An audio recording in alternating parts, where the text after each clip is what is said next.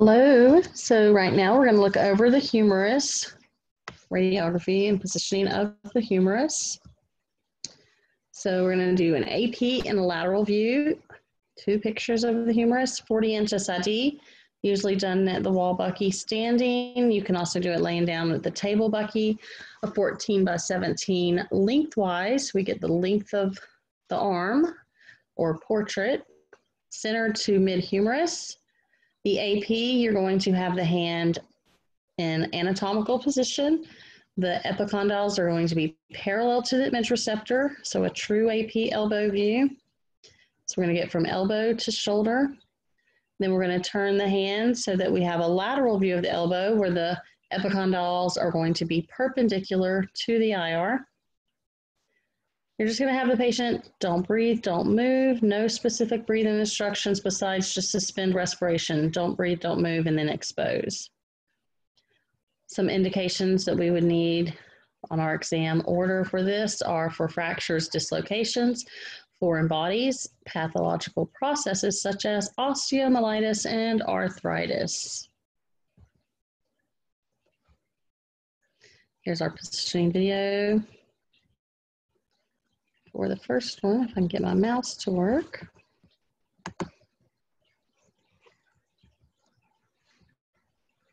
There we go. So 14 by 17 in lengthwise or portrait. Going to get our light center to mid-humerus.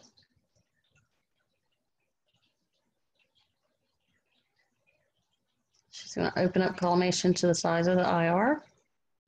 So 14 by 17. We're going to sometimes need to go corner to corner on it, so you may or may not be able to collimate small on this one.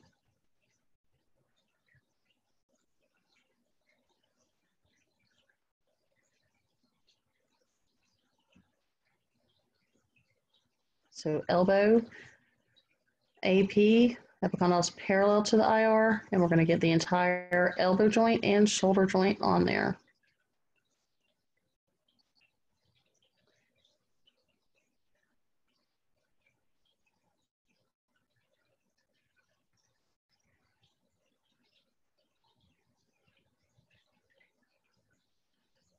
Turn the collimator box, just got to make sure you are still staying married. You're going to go by the line whenever it's not rotated. So that's our AP humerus. Lateral humerus. Switching out her IR. The epicondyles are perpendicular to the image receptor on this one. We'll move her over a little bit maybe. Center to mid-humerus. So we need to see the shadow of the elbow and the shoulder still in there.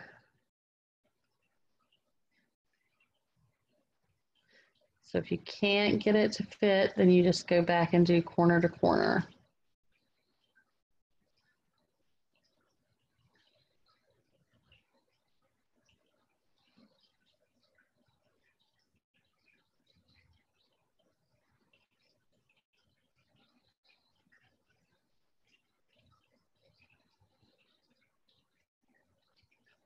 We need the entire elbow joint to be in our light. So she's having a little bit of issues trying to get the collimation right on this one. Just open it up to the size of the IR 14 by 17 first. And then we will show that one in the lab. If you do rotate the collimator box, you may have to open it up bigger so you can get corner to corner.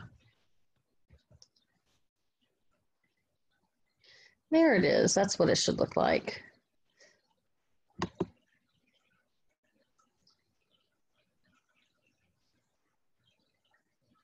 Shine our light on it. Shoulder joint and elbow joint. Now we're going to look at the x-ray, and AP is going to look like an AP elbow. You should see the epicondyles parallel to the IR, the olecranon fossa. That's how you can tell it is an AP. The radius is straight out. Radial head you can see because we need about an inch or two past the joint, the elbow joint, and then the shoulder joint, the glenoid cavity and the acromion process at the top. And here's our lateral, where you can see it looks like a lateral elbow. The epicondyles are perpendicular to the IR. Shoulder, not as clear of a picture as the AP view, but we're turning everything in, rotating it in so the lesser and greater tubercle come in medially. And that's the humerus, AP and lateral.